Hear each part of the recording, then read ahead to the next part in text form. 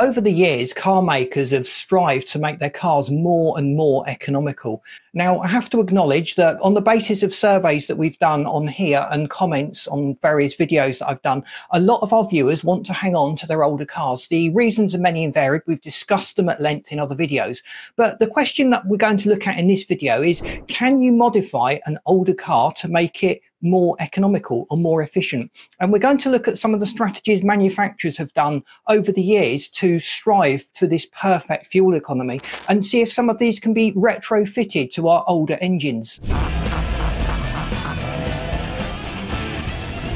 We're talking about fuel efficiency on our cars. We need to make sure that there's a decent baseline. We need to make sure we're on top of the maintenance and the car is running in good order. If the engine is not efficient, if it's coked up with lots of carbon, or we've been using the wrong oil for many years, we're going to have problems. We're not even going to get to the manufacturer's stated fuel economy figures, let alone improving that. Anything we do really is going to start off on the back foot. It's not going to be as effective as it would be if the engine was running efficiently. In that case, then we want to make sure that the engine is perfect baseline to start modifying and upgrading.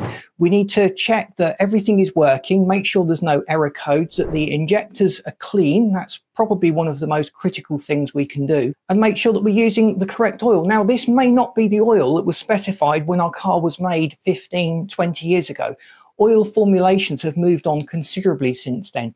And it may be that a newer spec that the manufacturer is using will be more effective on our older engine or our engine that has a higher mileage. We won't go into specific detailed oil choices in this video because it is a very complex subject. It varies very much depending on the type of engine you've got and a number of other factors. Running good quality fuel and injector cleaner also help us to get to that baseline.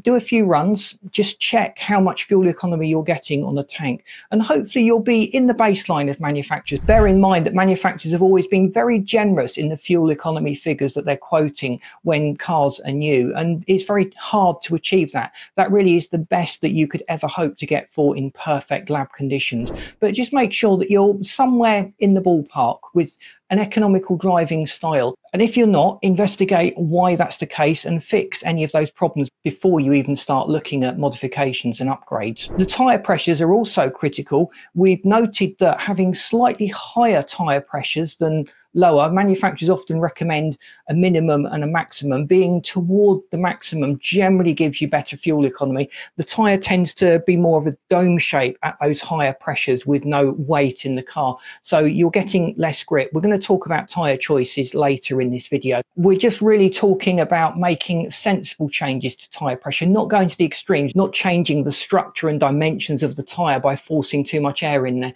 but just making sure that we're not at the other end where there's too little pressure and the tyre is creating a lot more heat and extra drag as we're trying to use it. So a significant thing that we can do is changing the tyres that we have. Now, manufacturers have come out with eco tyres. They have a lower rolling resistance that generally equates to slightly less grip, but in the real world you probably won't notice it. How effective are these energy efficient tyres and how much fuel saving will you actually expect? Well, I've had them on my cars in the past. It was Michelin Energy that I specifically used, and it was an Audi A3 turbo diesel. And while they were on the car, I got 3 to 4% more fuel economy. That's measuring it over a year. Hopefully that ironed out any of the averages and extremes of short-term driving durations. And when I switched back to a non-energy tyre, the fuel economy went back down to where it was originally. So I'm fairly certain of my figures there. It will vary according to your car, but tyre dimensions also matter. If you want an economical car, you want the tyre dimensions to be as narrow as possible. You want as little resistance on the road. Now that goes completely against having lots of grip and being able to get the power down. You can see then that there is a fine line that we need to tread between having excessive drag and grip on our tyres and optimum fuel economy. But I have known some hypermilers fit different alloy rims that are narrower to allow them to fit narrower tyres.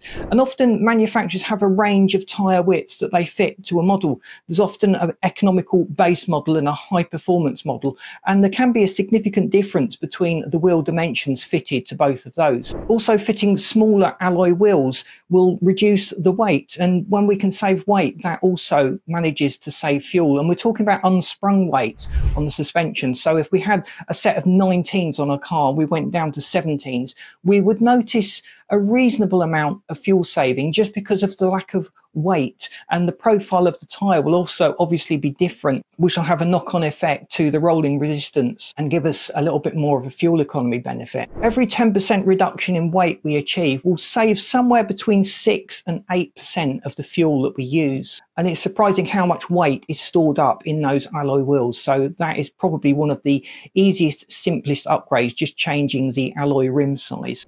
Aerodynamic pressure on the car, or drag, it increases with the square of speed. At 60 miles an hour, for example, 50% of the engine power is fighting this aerodynamic drag. So we want to reduce aerodynamic drag.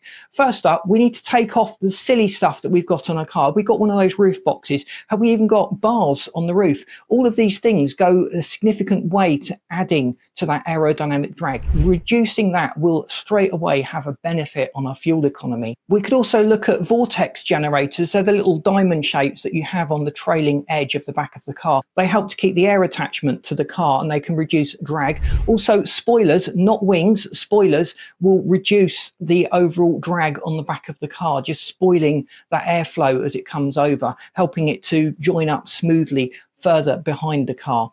Wings obviously will add downforce and significant extra drag. So if we added a wing to the car, that would cause problems. I've done videos discussing the difference between spoilers and wings. If no one's ever explained to you the significant difference and how they actually work, it'd be an interesting video to just watch to increase your general knowledge in that area. Think about reducing load on the engine. The accessories that we run, the air conditioner, the radio, we've got 1,000-watt speakers in the car. That's going to have an effect on the fuel economy. Just minimizing the electrical load means the car has to do less work to keep the alternator rotating, to keep enough charge going into the battery. We can also get low drag alternators that are more efficient at converting that kinetic energy into power.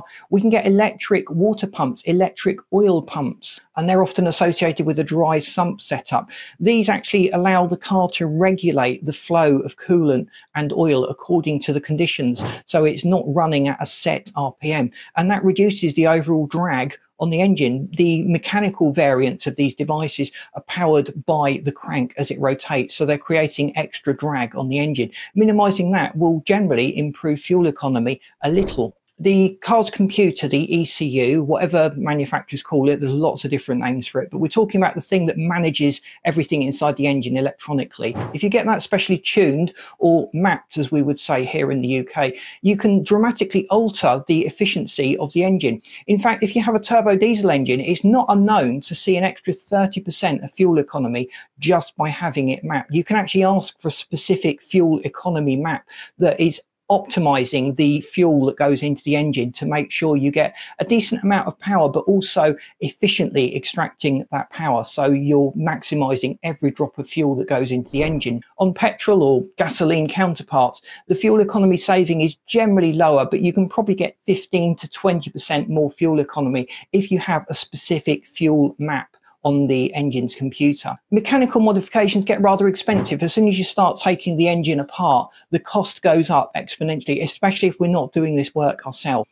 Porting, which is where the channels that go into the engine through the head are optimized to maximize the airflow. That's something manufacturers have done on modern engines. If you compare the head on a modern engine with that on an engine that was built 15, 30 years ago, you'll see a significant difference in the way it's machined, it's produced, it's much smoother. The channels are much better designed to aid that airflow into the engine, which is more critical in our modern, more efficient engines. The camshaft profile, most cars have a variable cam control system.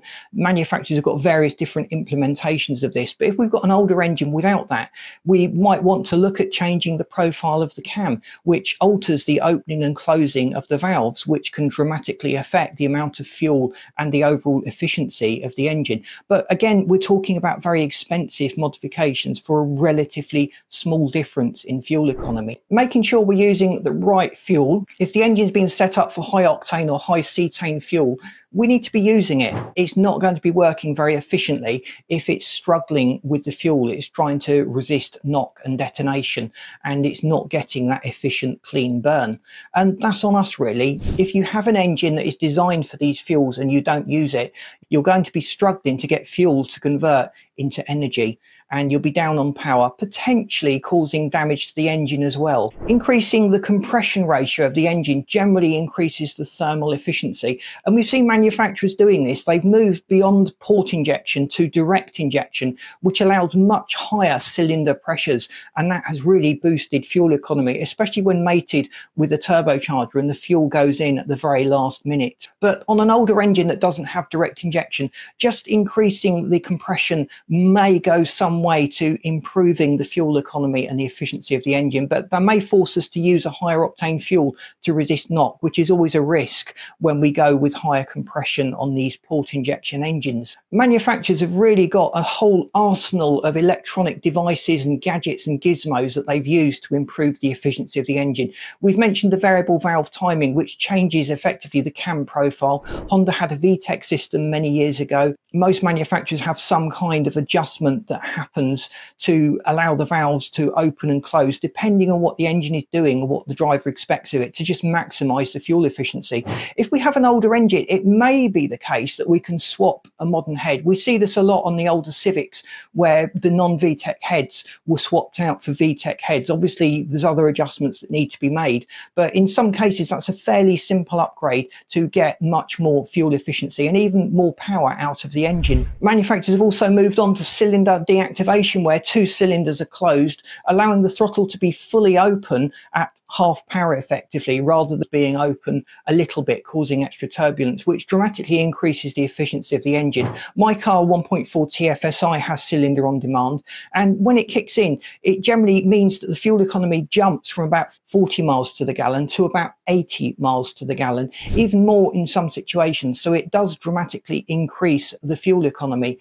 It's not that easy to retrofit to older engines, but if we have it, it's worth noting how it works, where the threshold is for it to cut in, and just driving to make sure that we're on that threshold where it cuts in can go a long way to improving our overall fuel economy. That might just mean dropping down a gear and hanging on to slightly higher RPM than we're used to, just to keep us in that zone where the cylinder on demand is effectively working. A rather complex upgrade is water injection, where water is injected into the engine. This can reduce detonation. It can have a similar effect to using higher octane fuel and effectively allow the engine to extract more power. It is complicated to set up. Some cars have kits available where all the calculations have been done. You literally just bolt the thing on and let it run, but you've then got a water reservoir to keep topping up and make sure that that is sufficiently supplied with water. You don't want that running dry while you're driving. Now, I will mention fuel additives and injector cleaners. These don't increase fuel economy, they restore lost fuel economy. They work by cleaning the injectors, cleaning off some of the carbon deposits from inside the engine. If you've got direct injection, they're not going to clean the intake, obviously, because they won't ever touch the intake, but they can help to keep the engine burning cleanly. And if we have got an older direct injection engine and there is significant carbon buildup, we really want to get that carbon cleaned off. So a walnut blast or some other cleaning method, a professional cleaning method, will go a long way to restoring the lost power and getting back the fuel economy that we expect from the engine that we have. So overall, if we did all of these modifications on an older engine, we might be looking at a 20% fuel economy gain. If we did them on a newer engine, the manufacturers have already gone a long way to maximizing the fuel economy, and any benefits we get will probably be in the order of 5% maximum. It varies dramatically depending on the type of engine we have. There's a big difference between turbo diesel engines and naturally aspirated gasoline or petrol powered cars. Also, when you add a turbocharger to these naturally aspirated cars, that also dramatically affects things as well. Have you done any modifications solely to increase fuel economy on your car? If you have, please let us know in the comments. I love hearing from you, and you've probably thought of some other methods that I haven't mentioned in this video. I haven't mentioned fuel magnets, and I haven't mentioned HHO, hydrogen from water. There's been quite a few videos and quite a few phases over the years where people have employed these methods. I'm not sold on either of those. I don't feel that they add significantly to the fuel economy that you get from your car. But if you've got a little secret, please let me know in the comments. Thanks for watching the video. Please boot that like button if you found it useful. If you haven't subscribed to the channel, please do so, because that really helps us to get out there. And I've lined up this video and this playlist that you should find really interesting. Thanks for watching. See you in these next videos.